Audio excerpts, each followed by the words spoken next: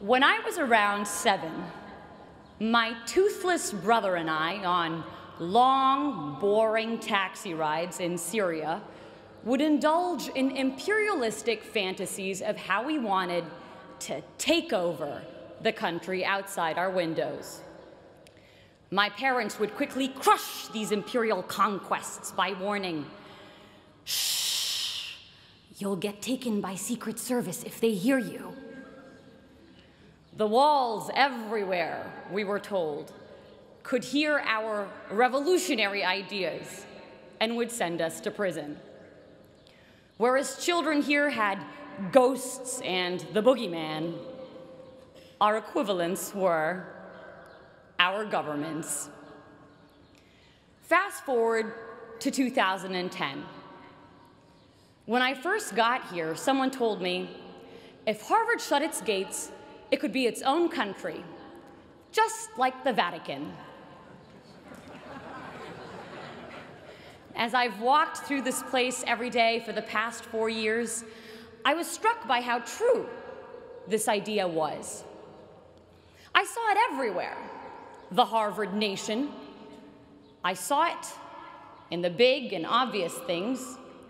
We had our own version of the Statue of Liberty, the John Harvard statue, our own embassies, the Harvard clubs of Boston and London, a tax collection agency, the Harvard Alumni Association,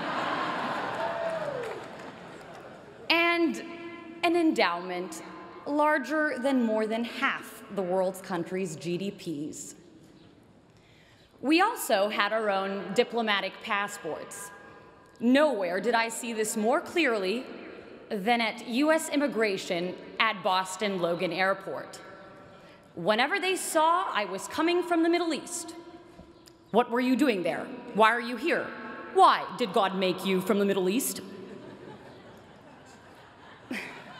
But I made sure I dressed like our overly proud Harvard dads, with Harvard hat, Harvard shirt, Harvard shorts, and Harvard underwear.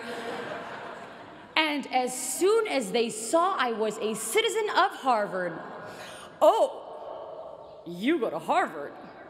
Surely you must not be a national security threat. Welcome to America."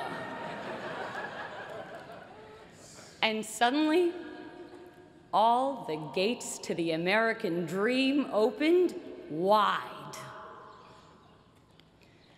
I saw it everywhere, this Harvard nation, but I saw it not just in the hard structures, but more importantly, in its invisible institutions, the invisible scaffolds around and undergirding the hard institutions.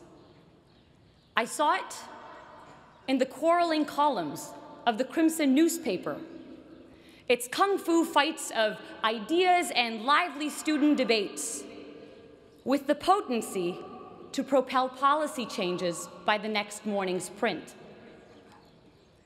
I saw it in our cluttered bulletin boards, bustling with life, with announcements of student-led conferences, Broadway-worthy shows, and dorm room projects turned world's next Facebook, smothering each other for our cursory glimpse. A trivial detail, these cluttered boards that often slipped notice. But where some saw papers, I saw passions, purpose, creativity. I saw a heartbeat of civic community's vivacity.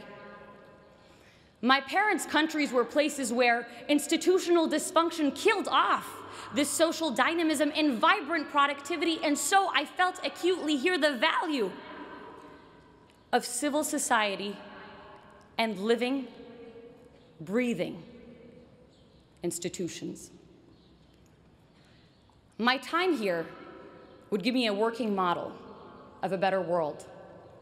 Not only that, but that sense of empowerment to initiate change. You see, with those spying walls still lurking in my memory that constrained the little Napoleons in my brother and me, you might imagine my shock when, in one of my first classes here, I suddenly found myself debating a president. So it's the 1990s. Our negotiations class professor set the stage. A war is about to break out between Ecuador and Peru. How will you stop it? I raised my hand to respond. Wait, Professor Shapiro stopped me. Tell the president what to do. And in walked the Ecuadorian president. In bringing the president to me, in having me speak to and question a shaper of history and experience the value he saw in my view, Harvard would make me feel I too could be him. I too had the power to shape history and not just be passively shaped by it. That sense of infinite possibility we have as children to think big and conquer great things was returned to me here. A less despotic version of it. But what seemed intractable problems of the world became opportunities for me, for us, to change things. You know, when I first got here, my name was Sarah. After Harvard, it would become, hey, Harvard! With people stuffing 378 years, 5,000 acres of real estate, the entirety of Widener Library, and 32 heads of state all into my 5'6" self.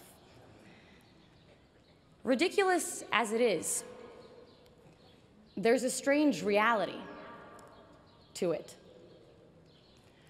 Arab-American author Renda Jarrar pictures inhabiting a new place as running barefoot, the skin of our feet collecting sand and seeds and rocks and grass until we had shoes made of everything we'd picked up as we ran.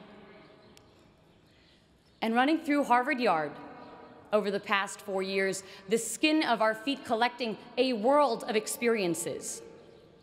We each become this place in a strange way. Each of us picking up bits of people and history and ideas that changed the way we saw the world. Accumulations I hope we will continue to wear on our souls and leave a footprint of all the best we took from Harvard Yard on our new destinations. And that's why I am hopeful for the future. I am hopeful because of my dining hall dinners spent marveling at friends who, while their countries wage bloody war against each other, are able to carry out civil conversation and build generative projects together.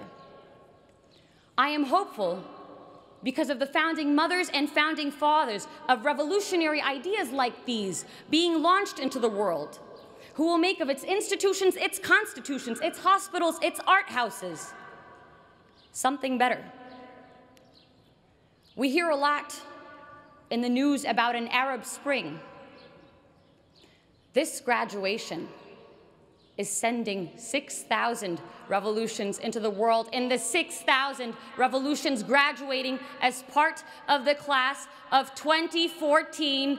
If we take those revolutions, those great ideas sparked behind Chipotle burritos and Starbucks coffee cups in our version of Tahrir Square, Harvard Square, out with us into the real world, into the real Tahrir Squares, and make something of them. Revolutions not in arms, but in minds, more powerful and permanent and pervasive. For this isn't a Ukrainian revolution or an Arab Spring, but a global revolution. This is the Harvard Spring of 2014. This is the Harvard Spring.